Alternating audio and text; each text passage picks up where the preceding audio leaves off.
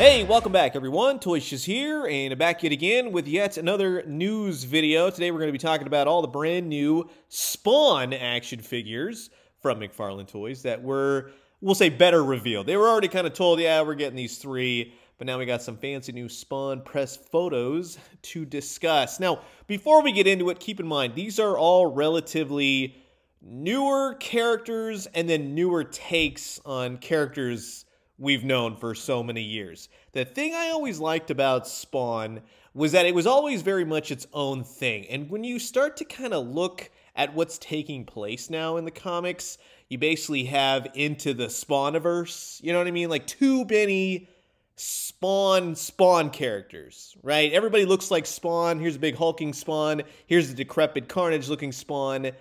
It got too Spawn heavy-handed. It was always the coolest thing when Spawn was the only Hellspawn, right? I mean, from time to time, you might have these other creatures show up that might kind of sort of resemble him or be in the background, something like that. But now it's just overly blatant. And then overly blatant use of characters that we've known from other properties and such. You know what I mean? It's not doing its own thing anymore. It seems to be heavily relying on everything that's nostalgic and going like, but we can do it too. And that's where it's kind of losing me, in all honesty. But you didn't come here for all these nonsensical thoughts. You came here to talk about some action figures. Totally get you. And if you are interested in any said action figures we're going to be discussing today, well, I'll have pre-order links down in the description below. Hey, thanks for using my links. They'll help the channel to grow. Now, first and foremost, everybody remembers this guy, right? Good old Cogliostro, the old bearded weirdo guy that lived in the shadows of the alleyways, and he was the mentor to Spawn. And that's really kind of always how I thought about Cogliostro, right? Well, then as time went on, he became a bad guy, basically. And now, in the most recent comics, he's like a super Lex Luthor bad guy, and he's lost the beard, and he's got the bald cranium, and he's eschewed his cool hat. You know what I mean? It's yeah, he looks very much like Lex Luthor in a green power suit, right? With chains. Every Spawn character has to have chains in order to make you understand what universe you are in. But as much as I'm like, well, this reminds me of several different things, the figure does look good, right? And again, as I've said, as we've looked at all these Spawn figures over and over and over again, what wave are we on? We're on wave 5 now.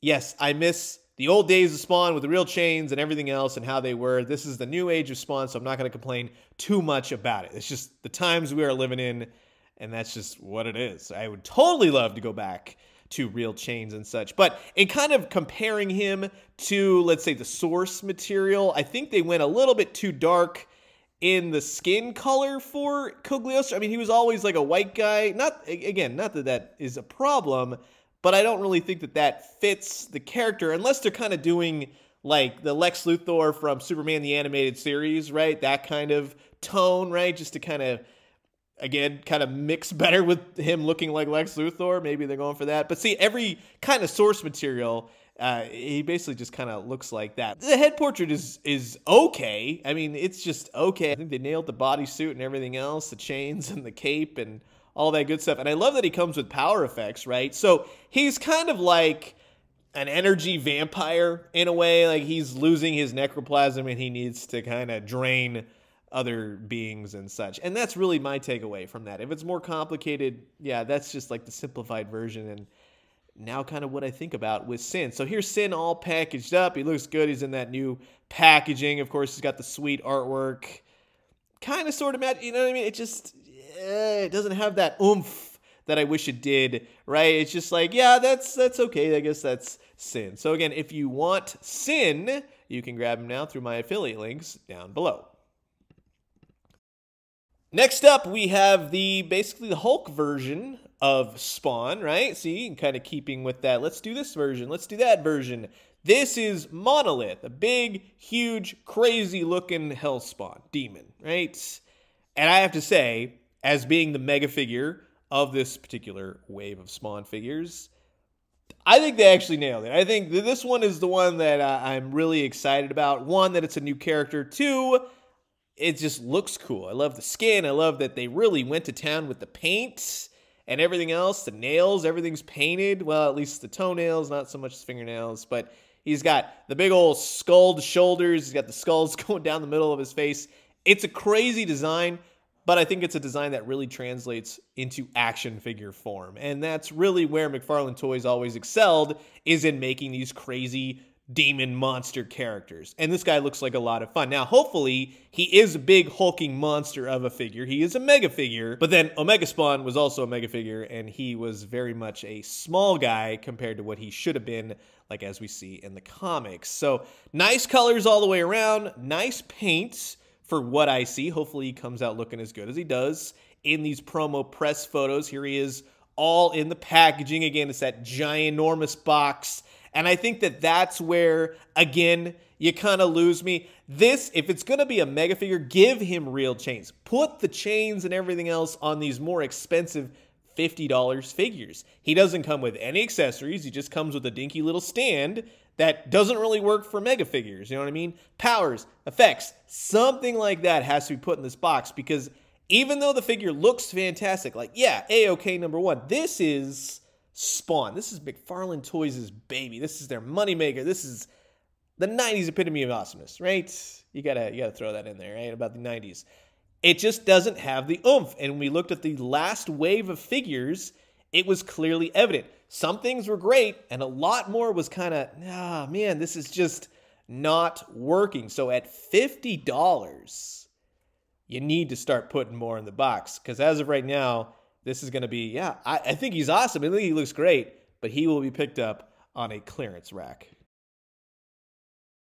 Which then finally brings us to the third figure of this new wave, the Medieval Spawn. And it's a little bit of a different take for me on the Medieval Spawn. It depends on really who is drawing Medieval Spawn, all the different variations, especially with what they're doing now in comics. So this is relatively the newish take for Medieval Spawn. And I know a lot of people are going to say, well, didn't he tease a Kickstarter? Well, as far as we are aware, right, there should be, or hopefully still is, a Kickstarter coming, right? This figure looks pretty good, I have to say. It's not exactly what I would want with a Medieval Spawn. I have a gorgeous Medieval Spawn from what series? Spawn Series 20, the old wave, the original line. Chains, big, huge shield, all that kind of stuff, right? This one is very much utilizing everything nowadays and kind of going, well, we'll cut this, we'll do this. So, yes, again, not to nitpick overly, because we're not getting these things anymore for the price points that they're offering at. But that's where real chains, the real heavily applied paint apps, bring these Spawn characters to life. And while he does have paint, while he does look good, it's just still, again, not having that oomph that I want from my Spawn line, right? I'm happy that he comes with a bunch of weapons. That's good to see. On the backside, you can clearly see what I'm talking about. You have a really nice cape, which then goes into two skulls. The skulls are the exact same color as the cape. We know that's not the case. Obviously, he would have different colored skulls. The skulls are not part of the cape. They're holding the cape to his costume. And also, I hope that there is space somewhere in the back right there to put said weapons, because on the box, he's clearly doing that. Now, here he is all packaged up. He comes with a big axe sort of deal with a ball peen kind of thing going on to it, and then you got a big sword. There's no shield. There's no energy effects. This is a $25 figure. I honestly would expect just a little bit more to this. You know what I mean? Yeah, like, I really appreciate that for the most part. Yes, these are all new one-off sculpts, right? Very cool. I love seeing that.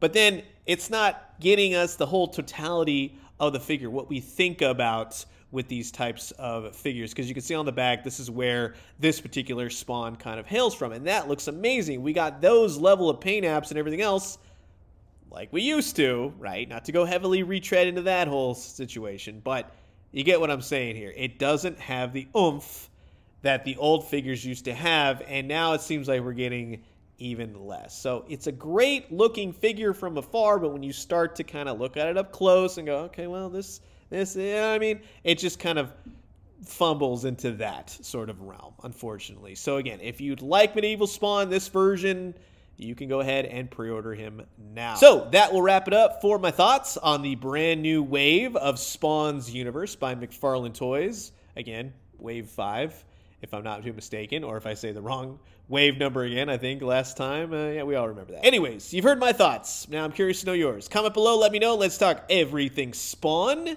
Which characters would you like to see, or at least redone, or maybe even to that point where we get, at a higher price point, but they really go to town and really deco the heck out of these things. You know what I mean? Real chains and all. So I'm going to leave you guys with that. As always, drink some great coffee, eat some great food, but most importantly, remember, again, as I always say, eBay, Mercari, all those things have some of the greatest Spawn figures that you can buy on there. And they exist, and they're a whole heck of a lot of fun. Just going to say. Go watch my videos. I have a lot on those. And when you do, let me know what you found. I'll talk to you guys soon. Adios.